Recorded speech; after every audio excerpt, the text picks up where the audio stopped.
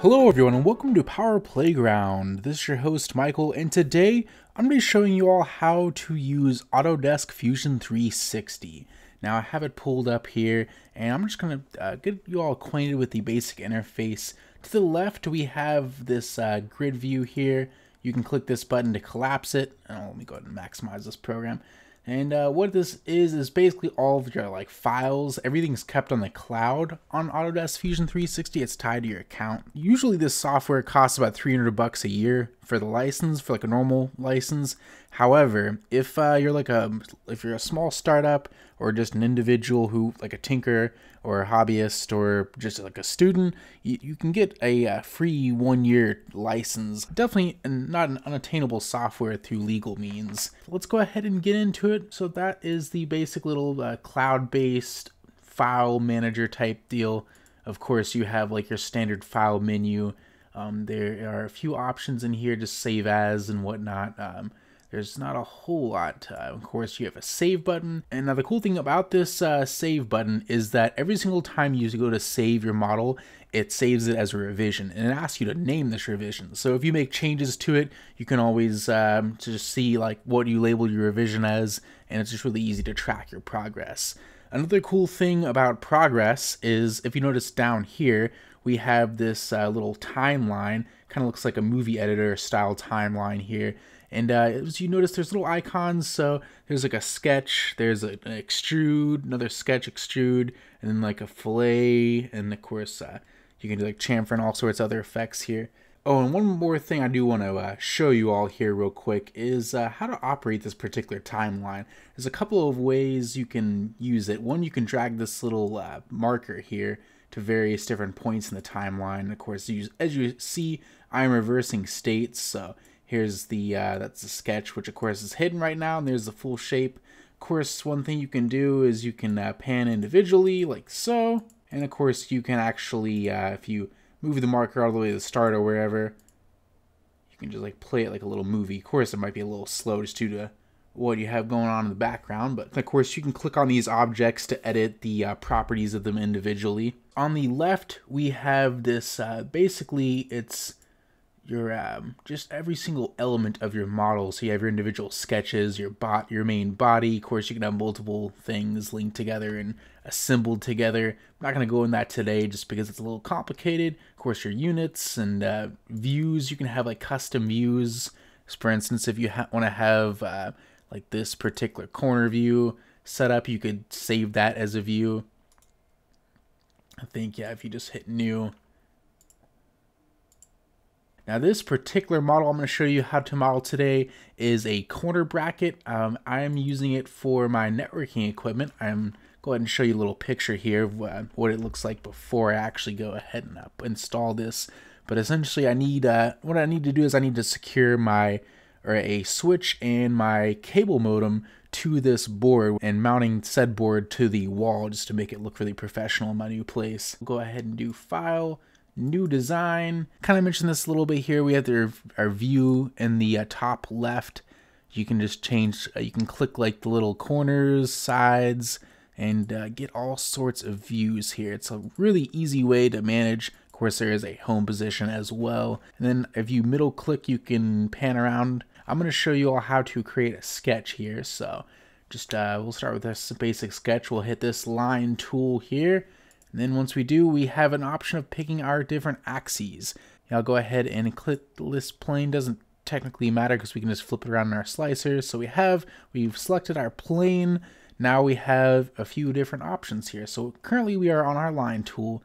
Of course, if you click on sketch, there is a multitude of different types of features you can use, like circle, arc, rectangle, polygon, ellipse, slot, all sorts of cool things. But I'm just going to use the line tool here initially. So I'm just going to draw a couple of lines here just to start ourselves off. Scrolling a bit because I don't want to have it too big initially. Yeah, I think each one, okay, so each one of these is 1. So that's going to be, we're going to have a curved 9mm line here. And then I'm going to draw out a basic shape. I'm sure there's a better way of doing what I'm trying to attempt to do. Now if you click and hold on one of these points, you can get it to do like an angle here. So click and hold. There we go. Now if you notice, okay, so now it's still trying to draw lines. If I right click and hit cancel, I'll just go ahead and do that. So what I can do here, if you notice, we have these little constraints. So this little angled T shape, basically that means that this line is straight. So you just define each individual line. There's like usually it defines like a right angle. It's a perpendicular type constraint here. And then of course these particular constraints here are tangents. So if you notice, this particular curve has 2 tangent lines, and of course this one doesn't, which if you look closely, you can notice that on the right hand side, it kind of protrudes out from the shape. I want it to be 90 degrees, so I'm going to select this, hold down Control, select the line next to it, and then go ahead and hit tangent, and it's fixed. Okay, so now I want to go ahead and start defining some dimensions here, now that we have our basic shape and form. So I'm going to go ahead and click this guy here, right click, select dimension, or you can hit the D key. And I'm going to set a radius, and that's going to be 9, exactly where I need it to be. And then this radius right here, so again, actually, D, that is going to be, we're going to go ahead and do 10. I'm going to do the small version here for the switch. And then, of course, I want to define our sideways dimensions. We're going to go ahead and do 22 millimeters side to side. So click here.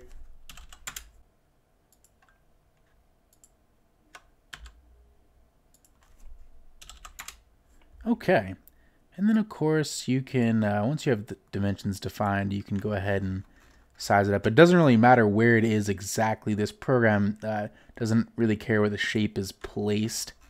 Your base, that's the really cool thing about it, compared to like FreeCAD where everything is, you have to line stuff up, and OpenSCAD's pretty much the same thing.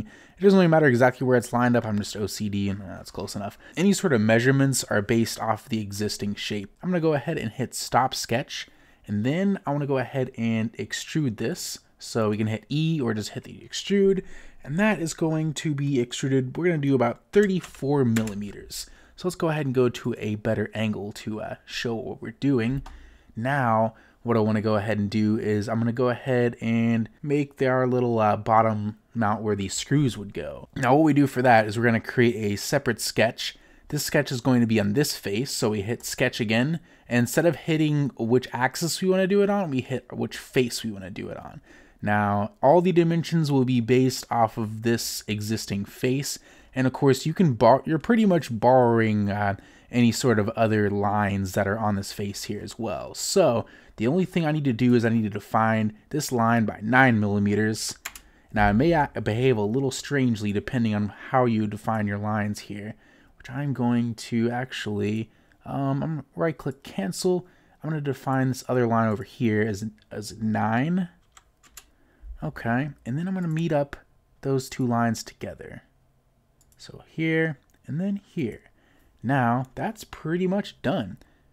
Stop the sketch. As you can see, we have 2 separate shapes on the top here. So I'm going to go ahead and do an extrude here again. And we're going to do that, just going to leave 2 at the top, so bring it down 32 millimeters. And then go ahead and hit the OK button. And then we have our basic shape here. So if we tilt it around. Okay, yep, there we go. So that is our shape. In fact, I'm going to go ahead and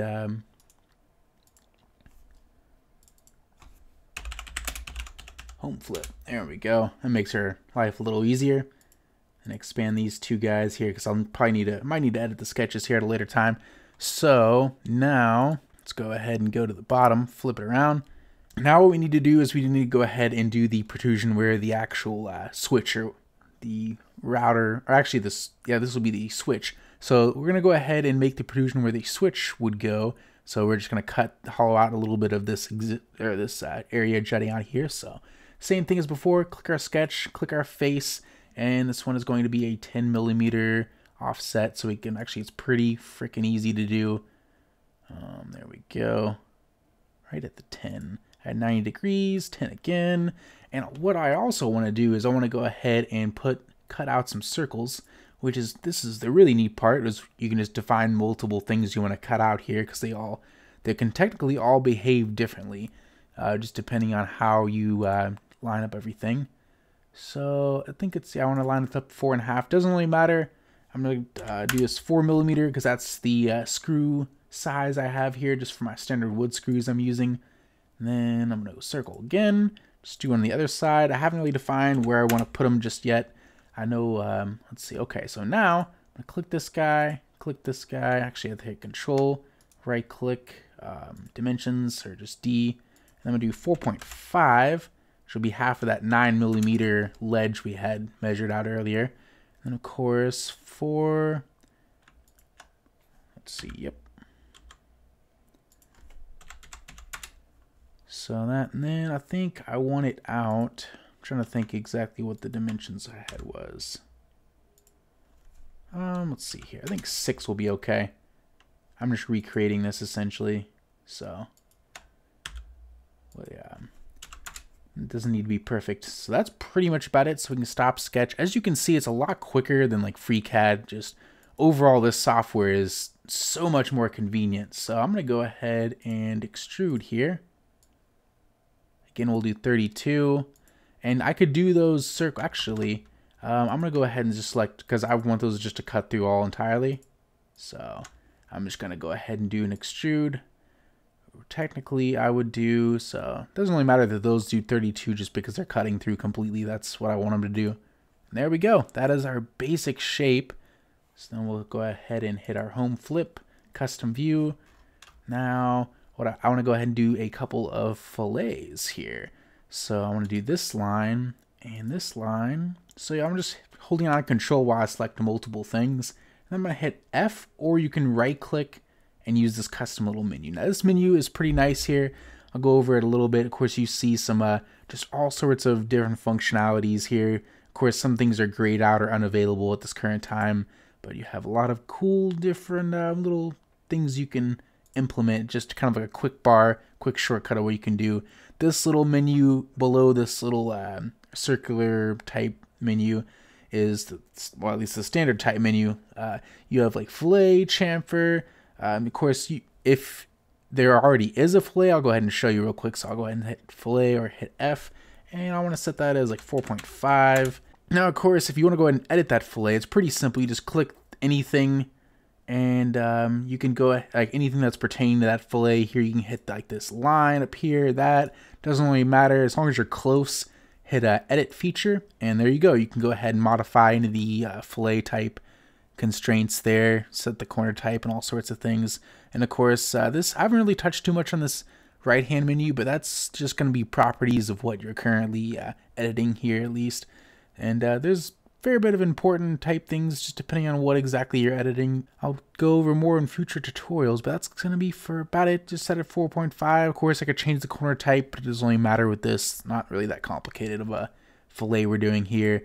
And finally, what I want to do is I want to chamfer these screw heads because I have a countersunk type screw. Unfortunately, there's not a shortcut for that, so just right click again, hit chamfer, and I want just 1mm for that. Yep, that's just how you make a simple object in Autodesk Fusion 360. I'll go ahead and put the Thingiverse link for these in the description if you want to go ahead and print these out.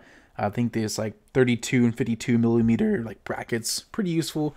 The 52 is for a surfboard modem, and the 32 is for like a TrendNet 8-port switch. So yeah, if you found them useful there, definitely check them out, print them out if you need to, and hope you all liked the tutorial. If you did, go ahead and hit that like button, consider subscribing, and have a great day.